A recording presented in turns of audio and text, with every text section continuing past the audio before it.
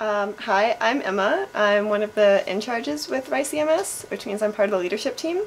I'm also the education lieutenant, and what that means is that I help run the EMT classes that we offer here and that we teach. When we're on duty, honestly, there's certain things that we have to do every single shift, and then what ends up happening is hugely variable. So every single shift, we have a responsibility to check all of our equipment, make sure everything is there, fix anything that's going wrong. Typically you can go about your day as usual if you have class or if you have plans with friends, but you're always on call, so honestly the days just kind of depend.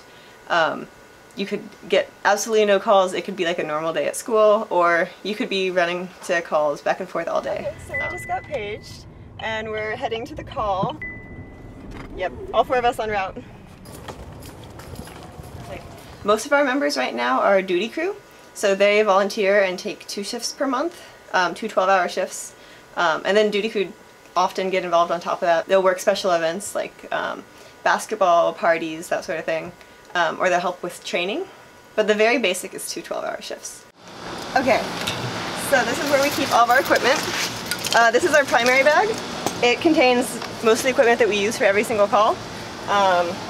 So it usually goes up here.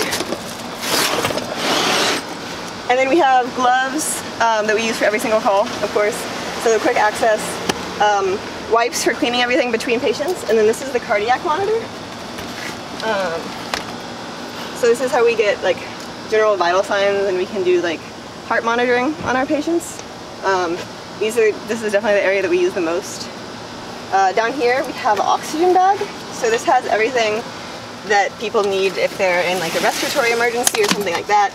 From oxygen to if we needed to put in an airway, it's all in here. And then we also have a suction, which is similarly used for lots of respiratory emergencies. Those are the main equipment that we use for most calls. Honestly, I took the class here because a friend of mine was doing it. I had no idea. I was like, hey, that sounds kind of fun. I kind of just took it on a whim and found out that I really I just loved it, honestly. Yeah, I think EMS aligned with a lot of things that I enjoy and was looking for. So since we provide 24/7 service, then people have to be on shift overnight. And for the people who live off campus, we have 2 rooms on campus where they can stay overnight. So we have one at Duncan and one at Sid. They're private rooms that you stay just for your shift, so that you can hopefully sleep while you're on shift. I'm going to be helping out with the party tonight. I'm not actually on it, but I'll probably go help them get ready because they have to move a lot of stuff and then hang out around that area because honestly we tend to help each other out. So everybody will be doing their bag checks, making sure all their equipment is good, and they will also be meeting together to make sure that they know what the plan is for the party. So tonight we're going to be on duty at the Hands in Public. We're going to be headed around. We have all of our gear here, all of our other providers are on the way. Whenever we have Publix or any sort of event like that, we have units that are specially stationed there.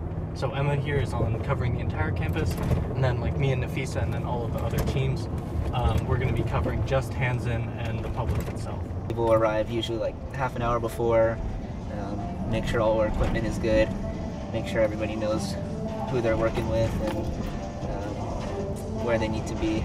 And yeah, they go out from there, and then usually they'll have a specific REMS area at the parties, and we'll either wait there, sometimes we'll have people walk up to us, sometimes RUPD will call us out when they have a patient.